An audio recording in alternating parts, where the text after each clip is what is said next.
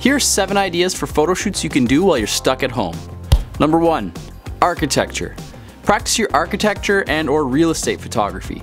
Try to think of different ways to shoot certain areas of your house. Maybe focus on one room or area and try to shoot it several unique ways to get cool results.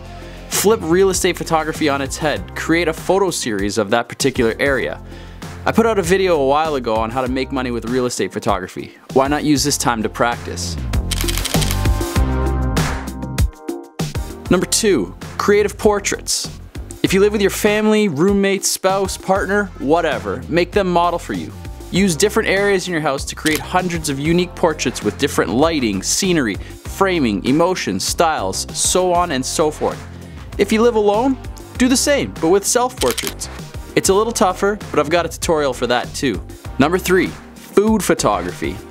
We've all got food in our house, or at least I hope. If not, maybe that should be a priority over the video. But try out some cool food photography. Make it look as appetizing as possible, or even get crazy with it and be as creative as you can. If you're gonna do food photography, don't be wasteful. Eat the food afterwards, or try using stale food. Number 4. Pet photos. Got pets? Put them to work. Chase your fur baby around the house and take the most adorable shots you can. Get nice and close, shoot from further back, do something unique that you've never seen before. Everybody loves pet photos anyway. Throw those up on your social media, make your pet a celebrity. Need some tips? I've got a video to help with that one too. Number 5. Abstract photography. Get wild with it. Take photos of ordinary objects in an abstract way. Turn your salad bowl into something you'd frame and hang on the wall. Try close-ups of everyday objects. Make your viewer guess what it might be. Want to take it to the next level? Try combining shots, double exposures. Just create some art. Number 6. Phone versus DSLR.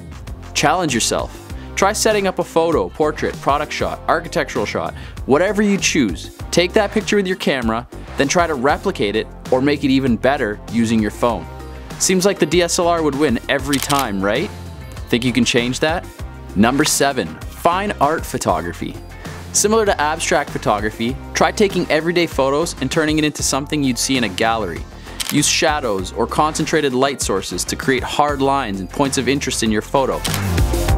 Since you're stuck at home anyway, why not put some extra attention into the editing process?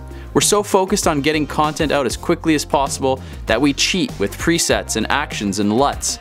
Spend some extra time making sure each photo is perfect.